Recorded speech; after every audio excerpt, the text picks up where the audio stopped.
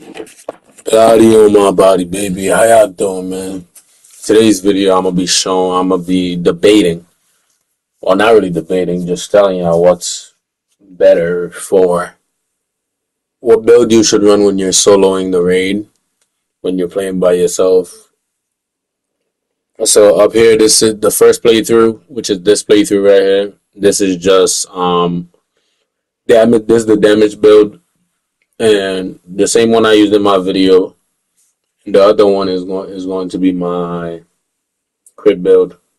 Now, with the damage build, you do more. Your damage is more consistent. It doesn't really fluctuate, and it's relatively the same range. Oh, actually, this is not the same build in my build video. So this one I'm running. I'm running Art of War as far as the perks, right? Same memories, but the perks are slightly different. I'm running Art of War, Peerless Focus, and Soul Feed, Immortal, and Founder's Blessings. That's what I'm running for both builds because I just want to see what's better after the patch. What is it, crit or is it regular ODM damage? So I decided to now run War Chief on the build so I can have a more accurate stats on generally what's better, like damage or crit. You know what I mean? So the best way to do it is to keep the control group the same and just change the experimental group. In this case, what's being experimented is the going down the damage side or going down the crit side. So therefore our perks, artifacts, crown, everything, none of that got changed. We kept those are the control group. Those are what we need to be the same. And our experimental group is which path we go down on the skill tree.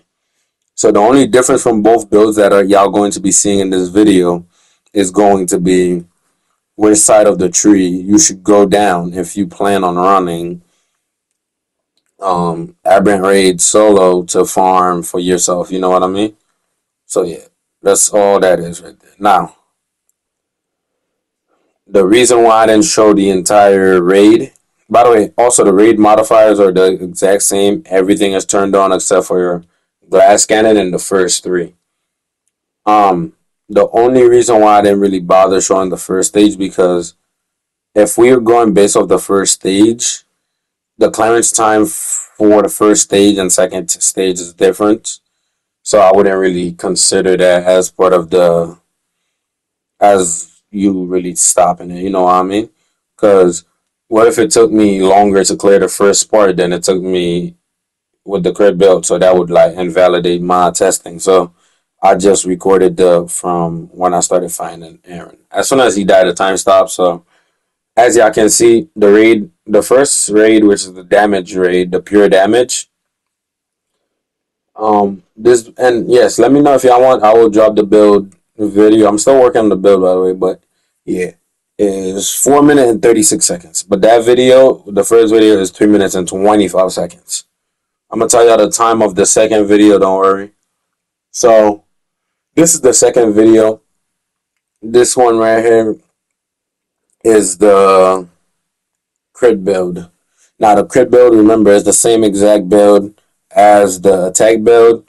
Art of War, Peerless Focus, Immortal, Founder's Blessings, and am I missing something? That's it. Pearl's Focus, Immortal, Founder's Blessings, Art of War, Soul Feed, sorry. Soul Feed. Yeah, those are the same exact, and I know y'all like your Pearl Focus is a crit thing.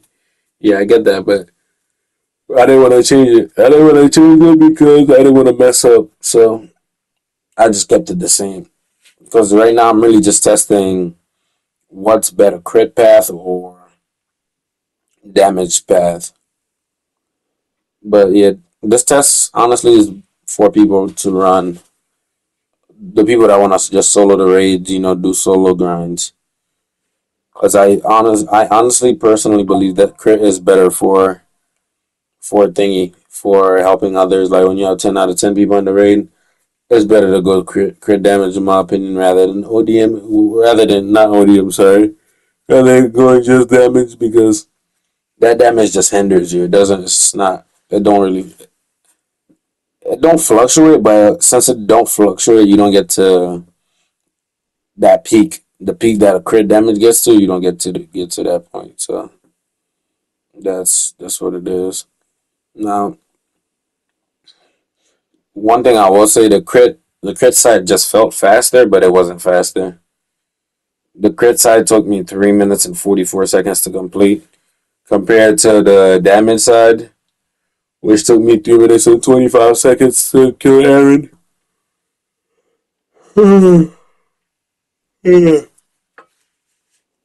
Excuse me. I'm a little tired, man. Busy week. By the way, happy Thanksgiving to everybody, man. I'm glad everybody. Oh yeah, I'm actually very thankful for everybody that tunes into the stream, man. Even if you're there just to bother me, piss me off, just know I really appreciate y'all. I like it when y'all stop by, man. That's just nice. It's a nice feeling, man. But this video, I hope it helps y'all a lot by knowing what you should be running.